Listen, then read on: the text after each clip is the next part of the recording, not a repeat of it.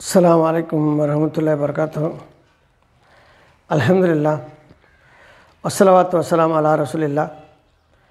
கண்ணியத்துக்குரிய அல்லாஹ்வின் நல்லடியார்களே, அன்பு சகோதர சகோதரிகளே, அல்லாஹ்வுடைய மாபெரும் கருணையினால் நம்ம அன்றாடம் நமது வாழ்விலே நமது ஈமானை பலகீனப்படுத்தக்கூடிய பால்படுத்தக்கூடிய காரியங்களை ஒவ்வொன்றாக பார்த்து வருகின்றோம். மாபெரும் குற்றங்களை எல்லாம் நாம் ஒரு குற்றமாகவே கருதாமல் நமது வாழ்நாளிலே ஒவ்வொரு நாளையும் நமக்கு சாதகமாக பயன்படுத்துவதற்கு பதிலாக நமக்கு எதிராக நமக்கு பாதகமாக பயன்படுத்தி கொண்டிருக்கின்றோம். இதில் நம்ம இன்னும் ஒரு சில விஷயங்களை பார்க்க வேண்டியிருக்கு. பார்த்தோம், தொழுகையை நிறைவேற்றாதவங்க, அல்லாஹ்வுடைய கட்டளைக்கு மாறு செய்கின்றவங்க, நோன்பை நிறைவேற்றாதவர்கள், அல்லாஹ்வுடைய கட்டளைக்கு மாறு செய்யக்கூடியவங்க. இப்படி அல்லாஹ்வுடைய கட்டளைக்கு மாறு செய்தால் அது ஆமன்து பில்லாஹிலே அடங்காது. அல்லாஹ்வுக்கு மாறு செய்யக்கூடிய செயலினால் நாம் ஈமானுடைய முதல் அம்சத்திலேயே தோல்வியடைந்து விடுவோம் என்பதை பார்த்தோம். இதில் முக்கியமாக பார்க்கக்கூடிய இன்னும் 2 அம்சங்களே இருக்கின்றது. அது மறுமை நாள், யௌமுல் ஆஹிர். மறுமை நாள் என்பது தான் நம்ம இந்த உலகத்தில் சீர்படுத்தக்கூடிய அந்த நம்பிக்கை தான் நம்மளை இந்த உலகத்தில் வாழும்பொழுது சீர்படுத்தக்கூடிய மிக முக்கியமான அம்சம்.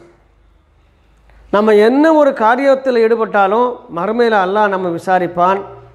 அந்த விசாரணை நாளை நாம் அஞ்ச வேண்டும். மாலிக் யௌமுத்தீன் என்ற அந்த வார்த்தையை, அந்த தீர்ப்பு நாளுக்குரிய அந்த அதிபதியாக அல்லாஹ் வீட்டிருக்கக்கூடிய அந்த நாளை நம்ப வேண்டிய விதத்தில் முழுமையாக நம்புவது, அதுதான் அந்த யௌமுல் ஆஹிர் என்று சொல்லப்படக்கூடிய அந்த விதியினுடைய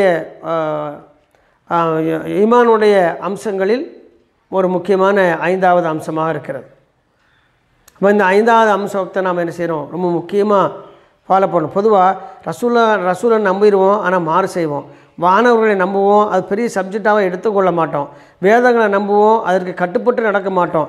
இப்படி நாம் இந்த ஈமானுடைய 2வது 3வது 4வது 5வது 6வது அம்சங்களில் எதை நாம் தவறு செய்தாலும், அந்த அம்சங்களை எதை தவற விட்டாலும் நம்மளுடைய முதல் அம்சமான ஆமன்து பில்லாஹை முழுமையாக பாதித்துவிடும். ஆகையால் நம்மளுடைய ஈமான் முழுமை பெற்ற ஈமானாக இருக்காது. அப்போ அதன் அடிப்படையில் பார்த்தோம் என்று சொன்னால், நம்ம மறுமை நாளை எப்படி நம்பணும்னா, அல்லாஹ் நிச்சயமாக விசாரிப்பான். அல்லாஹ் நம்மை நிச்சயமாக விசாரிப்பான். நம்ம அல்லாஹ்வின் பக்கமே மீளக்கூடியவனாக இருக்கின்றோம்.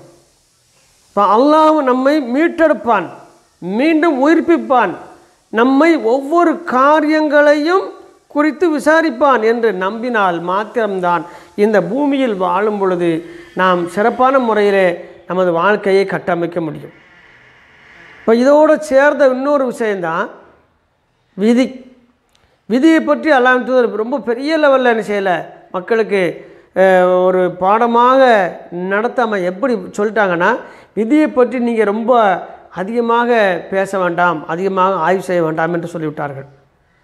அம்மா, விதியை நம்ம எப்படி ஏற்றுக்கொள்ள வேண்டும் என்று சொன்னால், விதியை எப்படி ஏற்றுக்கொள்ள வேண்டும் என்று சொன்னால், ஒரு காரியம் நடக்கிறது, அதில் முழுமையான முயற்சி செய்தோம், அதில் ஒரு முடிவு வருது, அந்த முடிவு காரியத்தினுடைய முழு முயற்சி நமது தரப்பில் உள்ளது, அதில் முடிவு அல்லாஹ்வின் புறத்தில் உள்ளது. அந்த முடிவை நமக்கு சாதகமாக இருந்தாலும் பாதகமாக இருந்தாலும், லாபமாக இருந்தாலும் நஷ்டமாக இருந்தாலும் முழுமையாக ஏற்றுக்கொள்ள. ரைட், அல்லாஹ் அப்படித்தான் நாடி இருக்கிறான், நம்ம நினச்சமா நடக்கலம்மா, கர்த்தர் அல்லாஹ் நாடலை, அல்லாஹ் விதிக்கலை இப்படி என்று பொருந்தி கொள்வது. இந்த பொருத்தம்தான், இந்த விதியை பொருந்து கொள்ளும் விதம், இந்த அழகுதான் ஒரு முஸ்லீமை தற்கொலை செய்ய விடாமல் தடுக்கிறது. இன்றைக்கி ஏன் காபிர்கள் சின்ன சின்ன விஷயங்களுக்கு பரீட்சையில் ஃபெயிலாக போன இருந்து, கணவன் மனைவி பிரச்சனையில் இருந்து, வியாபார நஷ்டத்தில் இருந்து, கடன் தொல்லையில் வந்து எதை எடுத்தாலும் ஏன் தற்கொலைக்கு போகின்றாங்க? இதுதான் காரணம். அவர்களால் முடிவை பொருந்தி கொள்ள முடியவில்லை. ஆனால் ஒரு மூமின் என்பவர் எப்படி பொருந்து கொள்வார் என்றால், எல்லாம் சரிதான், என் ரப்புனுடைய நாட்டம் இப்படித்தான் இருக்கிறது, இதில் நிச்சயமாக எனக்கு ஹைர் இருக்குது, எனக்கு நஷ்டம்தான், ஆனால் இதை விட சிறந்தான் என் அல்லாஹ் எனக்கு தருவான், என் ரப்பு எனக்கு வழிகாட்டுவான், நான் மீண்டெழுவேன், இந்த விஷயத்திலிருந்து நான் மீண்டும் உயிர் தெழுவேன், மீண்டும் நான் புதிய முயற்சியில் நான் எழுவேன், இந்த காரியங்களை நான் மீட்டெடுப்பேன் என் ரப்பு எனக்கு உதவி செய்வான் என்ற அந்த அடிப்படை, அந்த நம்பிக்கை அந்த விதியின்பால் இருக்க வேண்டும். விதியை நம்ம எப்படி நம்பணும்னா, நடந்து முடிந்ததை அப்படியே ஏற்றுக்கொள்ள வேண்டும். நான் இப்படி செஞ்சிருந்தாலும் அல்லாஹ் ஒருத்தர் சொன்னாங்க, நடந்து முடிந்த காரியங்களை விமர்சனம் பண்ணாதீங்க, நான் இப்படி செய்தால் அப்படி நடந்திருக்கும், அப்படி செய்தால் எப்படி நடந்திருக்கும் என்று நீங்கள் விமர்சனம் செய்தால் அது விதியை மறுப்பதாகும் என்று கூறினார்கள். அப்போ விதியை நம்ம எப்படி எடுத்துக்கணும்னா, ஒரு காரியத்தை முழுமையாக செய்யணும், முடிவை ஏற்றுக்கொள்ள வேண்டும். நம்ம முயற்சியே செய்யாமல் நம்ம அல்லாஹ்வின் மேல் பழிபடக்கூடாது. அல்லாஹ் நமக்கு அளந்த ரிஸ்க்கு கிடைக்கும், அதுக்கான வழிவகைகள் நாம் என்ன செய்யணும், சரியான முறையில் செய்கிறோமா இல்லையா, வியாபாரத்துக்கு போகிறோமா இல்லையா, அதுலேயும் கரெக்டாக இருக்கிறோம். ஆனால் மற்ற காரியங்களில் முயற்சி செய்வது இல்லை, முயற்சி செய்வதில்லை அல்லது செய்துவிட்டு நடப்பது நமக்கு சாதகமாக இல்லை என்றால் ஏற்றுக்கொள்ள மனம் மறுக்கிறது. இதுவும் நம்மள்கிட்ட உள்ள மிகப்பெரிய பலகீனத்தை ஈமானுக்கு கொண்டு சேர்க்கக்கூடிய அம்சங்களில் உள்ளதாக இருக்கிறது. ஆகையால் விதி விஷயத்தில் நாம் ரொம்ப தெளிவாக இருக்க வேண்டும். விதியை என்ன நடந்ததோ அதை ஏற்றுக்கொள்வது நமக்கு சாதகமாகத்தான் அமையும். அந்த மன சூழ்நிலை மிகப்பெரிய நஷ்டம் வந்துருச்சு, சரி அல்லாஹ் அந்த நஷ்டத்தை தந்திருக்கிறான், நிச்சயமாக இதிலிருந்து வழிகாட்டுவான், ஏற்றுக்கொள்கிறோம். உடனே என்ன செஞ்சிடும், மனசு அல்லாஹ்வின் மீது பொறுப்பை சாட்டுக்கின்றோம்.